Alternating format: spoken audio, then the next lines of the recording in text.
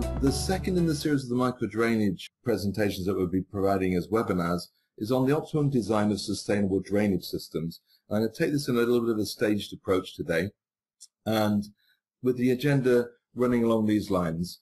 The idea is that we can start off right at source control. The intention is to capture that rainfall at source and ideally deal with it at source. So I've had requests in asking how to design soakaways for properties and things like that. So I'm going to go in a step-by-step approach and initially start off by redesigning an infiltration structure that could be a soakaway featuring on a property, in this case for a large area as it happens, that's already flooding. So that'll be the first thing that we'll fix and redesign that very quickly.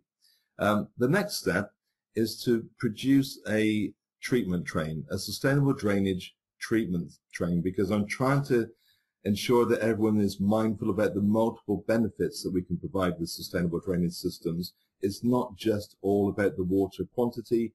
We're also looking at the quality of the water, and we're looking at providing amenities if we have the space. So what I'll do in the next step is to put together a small SuDS train. Let's look at the benefits that we can gain through pollution removal, for example, and also optimize the system so that it works hydraulically. So we can do things either in isolation on a structure by structure basis, or we could optimize the complete SuDS train all within the source control module, which I know everybody has. Okay.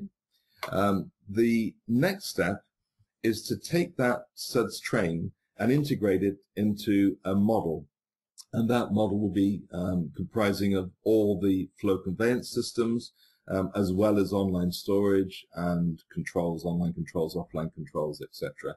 So the intention is to optimize the attenuation that is already available within a model. And then I'll go on to the next step, and that's to restrict the discharge off-site down to, say, 20 liters per second. And then I'll get the program to optimize online storage to alleviate any flooding created by adding in a flow restriction at the downstream end. So we've managed to maximize the attenuation upstream, we've regulated the discharge off-site, and we've restricted the discharge to the greenfield condition. The whole intention of what we are about is to enhance your productivity, to provide the appropriate solutions that are technically correct, but enable you to do this in the most productive way. So speed is of the essence. And I mean, talk to the guys, email us about the accelerator pack, the 2015 accelerator pack that we have. The vast majority of people are working with the advanced and premium suites of the software, so I'm trying to step up a little bit with the webinars to satisfy those requirements and making sure that you're getting the most out of the software that you already have. So what I'll be doing today is working with the source control module initially, and then including the simulation with APT and the CASDEP module. So these are the elements that will enable you to get the maximum benefit and the maximum speed throughout the design process. So let me go live with the software. And the first thing I'd like to do is take a look at this soakaway design. Now what I've done, I've taken the runoff from quite a large area here, as you can see, 4 hectares. You can do this for one house, 120 square meters, or whatever. So scale is not an issue in my mind. So what I'd like to do is just show you the results of what I've done. I've tested this soakaway, and we have some flooding. How much flooding is 84 cubic meters above the ground. The maximum depth of water within this structure is 1.584 meters. And just to orientate you, the structure is actually the invert level of the structure is 1.5 meters below the ground level. So we've got 84 millimeters of exceedance, and that's providing 84 cubic meters of flooding on the surface. How do we go about fixing this, and why did it flood in the first place? Well, maybe an engineer designed the soakaway for a 10-year return period, but now the client is recommending that we design this for a 30-year return period. So obviously it won't work, so how do we fix it? What I can do is go to the Edit drop-down in source control for this particular structure. Take a look at the CASDEF controller, and the invert level of the structure is at 100 above datum. The depth of the structure itself is 1 meter, so the maximum design depth is 101 meters above datum. So when I click on the CASDEF controller, you can see that you can set a maximum allowable water level within the structure, and it's coming up with the 101 target figure. So this is when the structure will be full, is 101. So if I say OK to that, having set up the requirements, and if I just close the results down, it's just a very simple animation of the ground level, half a meter of cover, a 1 meter deep structure, and its invert level is at 100. So I'm setting the max water level to 101. All I need to do now is click on the drop down here in terms of analyzing, but I'm not going to hit green for go. I'm now going to get the program with CASDEF to analyze this, and if it's not a big enough structure, I'll hit save, make it bigger to ensure that the maximum depth of water within the structure is 1 meter. And that's what the program's just done. I've just run that live, so for these kind of analyses, it takes a matter of a few seconds. So the best it can do is 998 millimeters within the 1 meter deep structure. And interestingly, the critical event for this particular structure would be a 3-hour winter profile storm. I'm working with UK rainfall profiles as I talk to you here now. So, interesting and useful, but why don't we now set up a SuDS train? So let's define something. And I've just gone to the cascade and define, and now I can load in that particular structure. So I'm going to add in my 4 hectare soakaway onto the tablet. I'll add in 2 more structures and link them up into a little SuDS train. So I'll add a porous car park. I can double click and it'll do the same thing for me. And I can add a downstream retention pond. Now, these other structures too have been designed for less than the 30-year return period.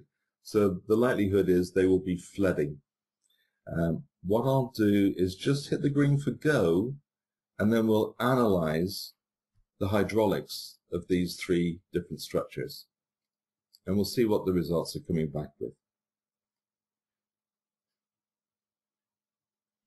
Now, the more structures we add, then the longer the run times will be.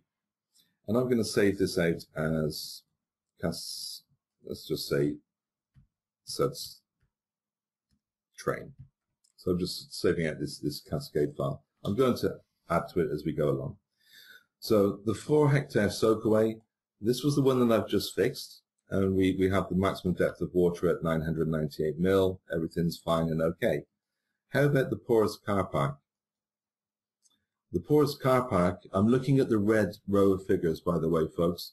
So the program has run all the different storm durations from 15 minutes all the way up to 7 days, 10,080 minutes for the summer and the winter profile rainfall data that we have in the UK. The red row is showing us the results for the porous car park. So we have flooding in the porous car park zone. The highlighted area below is telling us the critical storm duration for the previous structure, the soakaway. So you can see there's a difference in sensitivity to flooding from each of these structures already. And let's take a look at the pond. I'll just move that down. And actually the pond is looking, it's saying okay, but the pond itself is 1 meter deep. I've set all the structures to be 1 meter deep, just to be consistent and to share this as a webinar, as a demo. It's not flooding, but the maximum flow going through the outflow control is 20.3 litres per second, and I'd like to get that down to 20 litres per second to satisfy the authorities. We have something flowing over an overflow, a weir overflow. So in total, we're actually discharging 37 litres per second. So we need to have that fixed as well. Now the beauty of this, if I go back to my cascade and define, I can now marry the structures up and define a SuDS train. Before I do that, I'd like to show you the benefit in terms of water quality for each of these elements. How will they perform and help us to maybe mitigate against diffuse pollution and things like this. So if I hit the pollution train analysis within the cascade of source control and say save, this is based on Syria guidance. At the bottom of the screen here you'll see that the pollutant removal percentages have been calculated in accordance with table 3.7 of Syria C609. This was a SuDS manual before Syria C697, but the pollution aspect, this chapter was not taken across into the new manual, which is unfortunate. Hopefully with a new revision on manual C697, this will be incorporated again. But out of interest, look at these 4 different individual structures. The soakaway is based upon a cellular storage structure, and the flows coming in, infiltrating out into the ground, or discharging out through a flow control device. And there is no benefit in terms of pollution removal. So what goes in is traveling out. Now Wednesday next week, Ludmilla and I and Sama will be running a webinar using XP Storm, XP Swim, and we can show you how the loadings can be analyzed, the loadings of different pollutants in terms of water quality. So if you haven't already booked on that, then feel free to book for that. Have a look at the benefits of the porous car park and also the pond. So we can see in terms of total suspended solids, we can reduce the pollutants by 60 to 95% with the porous car park, 75 to 90% with the pond. Now, when I produce the sustainable drainage system treatment train, the outfall will be at the pond. So we can look at the benefits upstream added to the benefit of the pond and see what the overall treatment capabilities are of the treatment train. And apart from the total suspended solids, we're looking at hydrocarbons for diffuse pollution, phosphorus, nitrates, and heavy metals, etc. So let me go back to the cascade view and the define. And now we can link these structures up. And I'm just using this small model just to go through for demonstration purposes. You could work with 999 different structures in the one tablet if you so wish. We've made it up to 300 odd and lost the will to live. So if anyone's done more than 300, do feel free to share and let me know. I'm right-clicking and taking the outflow from the soakaway and discharging that into the pond, which is already undersized. I'm taking the discharge from the car park, positive discharge. I've put vortex controls, hydro brakes in each of these structures. So they're not just infiltrating into the ground, they're also having a positive discharge of up to 10 litres per second was the criteria that I set. And now I could either analyze this again and then we're just going to see some flooding, or I could hit on CASDEF, as I will, and then let the program analyze and upsize each of the structures that are undersized. And at the end of this effort, I'll also look at the pollution removal. I'm just looking at the questions coming in close, so as this is running, just bear with me. Yeah, Roy, sorry, let me just hit save on this. There's a question that's come in from Roy. Has CASDEF automatically increased the size of the soakaway? Yes, it has, in that first iteration. And now, hopefully, let's check and see what's happening with the 3 different structures. It's now within the treatment train model, upsize the pond and upsize the porous car park. And as I say, each of the structures have been set up so that the maximum water depth should be no greater than 1 meter within each. So the soakaway is at the 998 millimeters, as was fixed earlier. The porous car park is the red row here, 995 millimeters depth of water.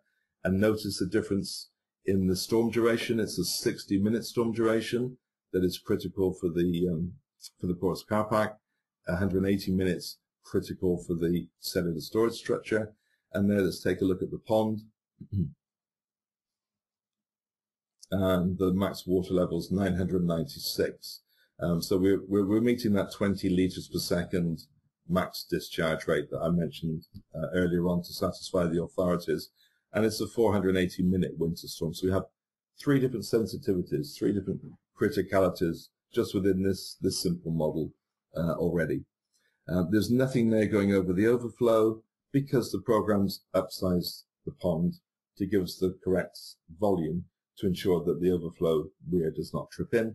So the maximum amount of water being discharged positively is certainly no more than the 20 litres per second as required. From memory, I think there's about 800 odd cubic meters within the original pond, so it's been upsized by about 50% by the looks of, to 1214, 1215 cubic meters. So what do I need to do? Well, you just need to edit each of your structures. So I'm just going to the pond. Just edit your structure, and whilst you set something up, just make sure that you have set a maximum water level in each of your structure files. So I've set the invert levels for each of these structures to the same and the water level to the same, just to try and make life easier for the demonstration purposes. But that's the key thing. Just set the max water level in each of those structures within source control, and then the program could, if you take those structures, even if they're undersized, into the defined cascade view, you just hit the CC button and it will then auto-design and set the right size structures across the network for you at a holistic level.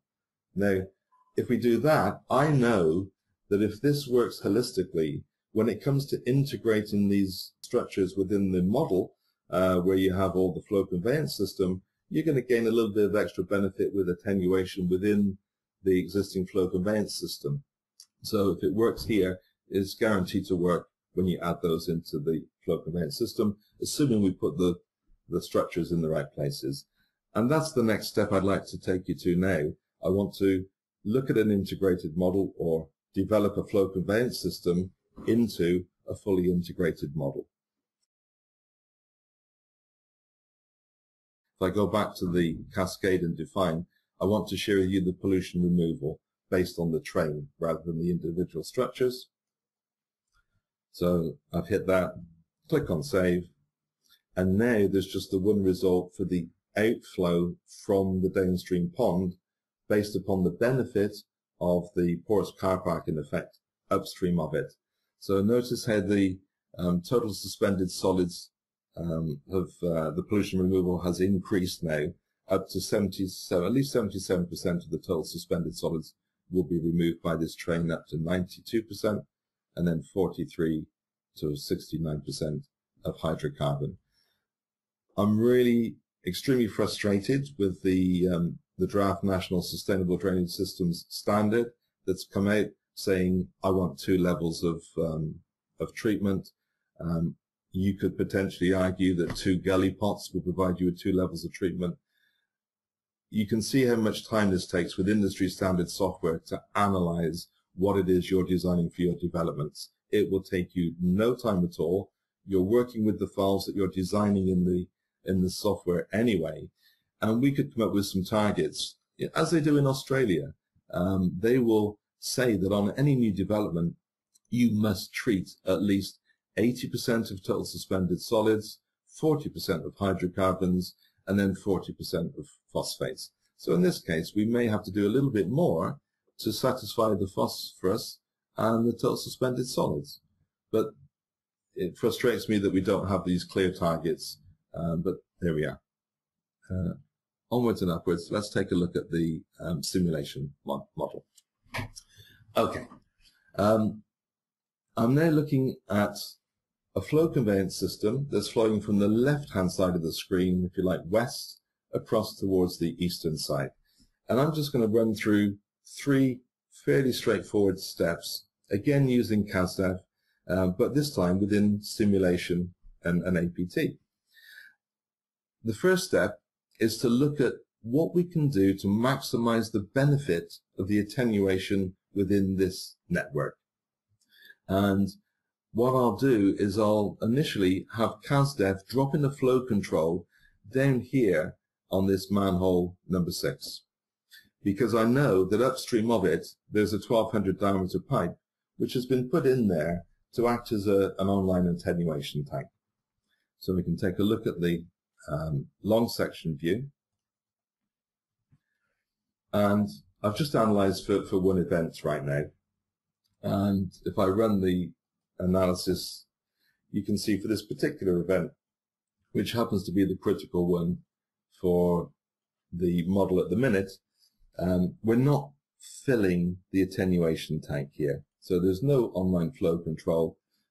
If I go to the network drop down and just show you there's nothing up my sleeves, there's nothing in the way of online controls. If I go to the network and show you the structures, that there are no other structures that I've added into this model. I'm going to get the program to add in flow controls, and I'm going to get the program to add in some online structures to alleviate flooding. So if I switch those off, and I'll switch off the long section.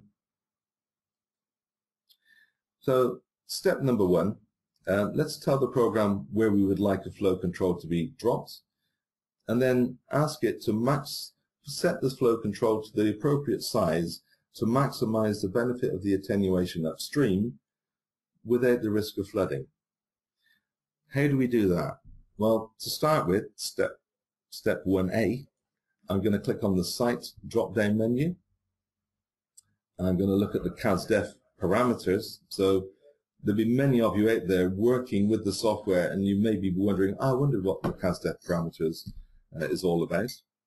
Well, what it'll do, it'll enable you to set up the minimum storm duration that you want to analyze, the maximum storm duration that you'd like to analyze, up to 7 days is what I'm feeling, from 15 minutes to 7 days. What's the minimum orifice diameter that we're allowed to choose? So again, talk to your water companies. Typically 100 millimeter would be the minimum orifice diameter that anyone would like to adopt. Anything smaller, there's a risk of long-term maintenance and blockage. And what's the freeboard factor? How close to the surface are we going to allow the water to rise? Well, let's say 1/2 of a meter, 500 millimeters below the cover levels. The first step will be adding in an online control, but then the next step will be to add storage, and I'd just like to add the storage as an online pond at a node or a manhole. And I'll say OK to that. The next step is to go to the particular network that I'm looking at. So this is a stormwater sewer, and I just want to maximize the attenuation within it. Now there's a lot of work happening in the UK market right now in terms of AMP6. This is where we're doing a lot of work on the AMP6 projects. So we're going back and fixing problem areas that are already suffering from flooding. How do you put in CSOs and online storage, etc., etc.? This is the kind of work that this lends itself to. So I'll go to the network drop-down, and for this particular network, I will set up a CASDEF controller. And here are all the pipes and the manholes. What I'd like to do is for this manhole number 6 I just highlighted, I'd like to modify the control. There is no control right now, so in other words, modify the control, add a control at manhole number 6 to maximize the upstream attenuation. I'll come back to discuss these other options a little bit later. I'll say OK to that. And now I can run with the wizards. So the wizards come with the CASDEF and the APT. And in the last webinar, I showed you the DrawNet CAD, and we were bringing in 3D ground models, etc., with the APT functionality. The APT, Advanced Productivity Tools, will provide you with that 3D ground information option, bringing in GIS data, but also running all these variety of wizards that you could now run. And what I'd like to do now is get CASDEF to run through for the 30-year return period, and then drop in the flow control and maximize the attenuation upstream without creating flooding. So if I click on CASDEF and Summary Wizard, I'd like the program to run both the summer and the winter profile storms. This is going to take a couple of minutes to run, which will feel like a long time in terms of a webinar. I'd like to select all the storm durations up to 7 days, and I'll go to Find Time Step and hit Finish. So the program will now go off and then drop in the flow control, check whether it's flooding or not upstream for 38 different simulations based on the 30-year return period to mitigate against flooding. So it's running this simultaneously, and then it'll add in an appropriate size flow control to maximize the attenuation, certainly within that tank sewer. And I'm just going to take a look at the questions whilst this runs. It's probably going to take about a minute and a half to run. Peter, we have a lot of questions regarding how does CASDEF cement structures. Okay. Is it based on the area? Can you? Yeah, it is. So basically what I've done, I've fixed the depth of the structure. So thanks for the questions, folks, and thanks, Ludi. I've fixed the depth of the structure, and I've now said, okay, each structure is 1 meter deep, doesn't have to be a meter deep, and the maximum water level within the structure must be 1 meter. So in other words, make the structure bigger in terms of surface area to make sure that the water is no more than the meter deep. So you can fix the depth? You can, yeah. Okay. Yeah. It can vary a little bit between structures because we can work with attenuation structures as well as infiltration structures. And some of the infiltration structures have slopes on their base, so it'll adjust the width rather than the length and things like that. Okay, that was maybe 2 minutes it took to run, and I'm just going to save to see what's occurred and what the program has now done.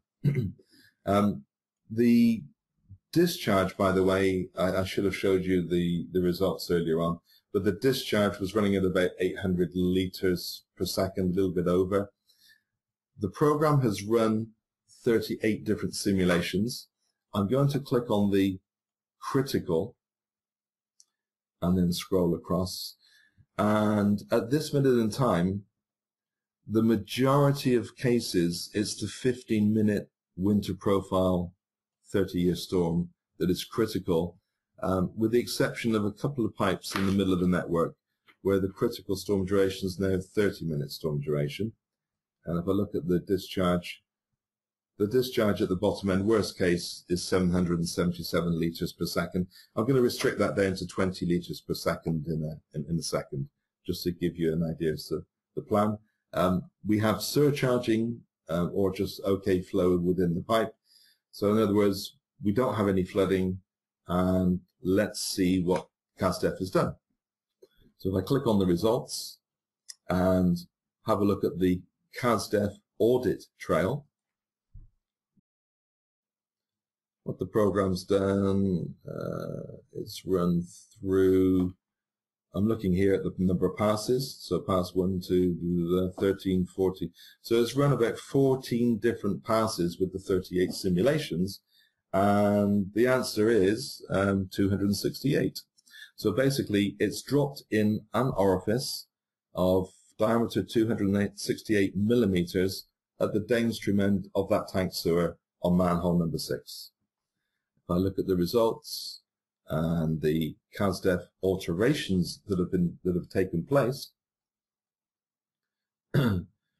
it's just highlighted pipe 1003. So the manhole upstream of it is manhole number 6, and there are 2 little ticks there. The program's added the control and it's sized the control, so you can keep an audit trail of these things. So if I take a look now, 30 minutes storm duration was the critical for the pipe 1002 is the actual online tank sewer in effect. So let's take a look at the 15-minute. These are all the simulations that the program has run. So the 30-minute, 30-year winter is the critical one for the pipe. If I look at the long section view, now we can see with the animation that we're actually filling the pipe up. If I put the tracer on, here we are. The water levels filling right up to ensure that we're no closer than half a meter to within the surface, but utilizing the upstream attenuation without creating flooding. It's reduced the discharge as a consequence, so that's an added benefit. But I hope you can start to appreciate the power of what it is you can achieve. Let's take a look now at the next step. So going back to the plan view, you can see at the downstream end of this 1200 online tank sewer, there's a little pink dot. That's the orifice that the program's automatically dropped in. The orifice was 268. So if I click on the network drop down and look at the online controls, remember I looked earlier on and this was all blank, and here we are. Here's the orifice, 268 millimeter diameter. Okay, what I'm going to do now is manually add in a hydro brake at the downstream end. So what I want to do is restrict the discharge before we discharge off site. Down at manhole number 13 here, unlucky for some, I want to drag and drop an online control. The structure is about 2.5 meters deep. The manhole from the cover level down to the invert levels just under 2.5 meters deep. So I want to put it in a flow control to restrict the discharge from 777 down to 20 liters. That will create flooding, but then I want the program to fix the flooding for me. So if you're working on these AMP schemes, this is one of those retrofit online storage possibilities that you could work with. So let me click on the little toolbox on the plan view, and let's take a look at the online controls. You can pick an orifice or a pump, whatever. Let me go for a hydro brake. Left click, drag, drop onto the manhole. Move that to one side. See, the orifice is already in place. Now we're working at the downstream end. Invert levels 96.037, cover level 98.5, so just under 2.5 meters deep. Let's set the design head for 2 meters. Design flow for 20 liters per second. And I'll just choose the maximum opening size that will enable me to get this adopted. 153 is above the 100 millimeter minimum, typically, that people are anxious about. If you're less than 100 millimeter opening size, there's a risk of blockage. And I'll say OK to that. Now, having said OK, the program's now automatically run the summary results for the one storm in my simulation criteria, which was the original critical storm duration for the majority of the pipe network, which did not have anything within it, the 50-minute, 30-year winter storm. And we've got flooding not just at the downstream end, but further upstream in the middle of the site as well. So let's take a view and say, okay, at the downstream end where we put the hydro brake, let's get the program to drop in online storage just at that location and see if that's going to fix everything upstream as well. If it doesn't, then we could say to the program, add storage at each of the locations where the flooding is taking place. But I want to do a first iteration, and if it works, it works, and happy days, you can enjoy your lunch and get back to work. So let me see the situation here now. We're looking at 420, it's now on 500 cubic meters of flooding above the surface right now for this one storm duration. And what I'm going to do is get the program to add in the appropriate amount of volume of storage under the ground at one location to satisfy the 38 different permutations. So if I go to the network and we go to the CASDEF controller, we've modified the control. Now, at the downstream end, we're going to add storage. Now, do we want to put that storage in as a modification to the pipe size? Do you want to put in a lot of big pipes as an option? Or do you want to add storage, online storage, just a straight-sided tank or pond? I do. And I don't want the level to go up to ground level. I don't want the water level to exceed the cover level, 98.5. Let me say 98.1. So we're like 400 millimeters below the ground level max. We say OK to that. And now if I run the wizard again, I can go to the wizards, CASDEF and summary wizard. Again, we're running both the summer and the winter profile storms, 30-year return period, all the storm durations, and then we can hit finish. Not quite sure how long it takes you to fix flooding problems generally, guys, so any feedback on that, let us know. I think this could really substantially help your productivity. There is a question, what happens if you have a size restriction for the pond? Yeah, good point. So not enough land. Yeah, that's it. It's all about practical issues. So the questions come in, yeah, but what if I can't increase the size of the pond? Well, if you can't increase the size of the pond plan view and it's land take, I totally appreciate that. Then you're going to have to increase it in terms of depth. Or, I mean, ideally, what I want everyone to be thinking about and doing is adding in more either infiltration systems or attenuation systems right back at source. So the more of this we do at source control level, i.e. property level, and site control level, I don't know, adding in an infiltration trench or just a filter drain trench alongside the highways or a swale, whatever we can provide would all add to the benefits, the multiple benefits that we can gain from sustainable drainage systems. Okay, it's a bit more modeling involved, but we can do a lot of that holistically within source control in the cascade, identify a suitable treatment train, and then put that into the model. And I know, as I say, if it works in the cascade within source control, guarantee it's going to work inside the model because you've got the benefit, added benefit, of the flow conveyance systems and the structures within it. So, good questions. Right. This is interesting for me. So now these are all the results of the 30-year return period. And remember we had 15-minute and 30-minute earlier on. Now we've added in the vortex control, plus the program's now added in the online storage right at manhole 13. So look how the critical storm duration has now changed. And it's now a 480-minute storm duration. Moving over to the right-hand side. We've no flooding for the 30-year, that's key. So we have everything either okay or surcharging up in the manholes, which is great, and nothing more than 20 litres per second going out at the downstream end. So we're ticking all the boxes. How does this look? So let's remember these three different critical storm durations: 15-minute, 30-minute, 480-minute.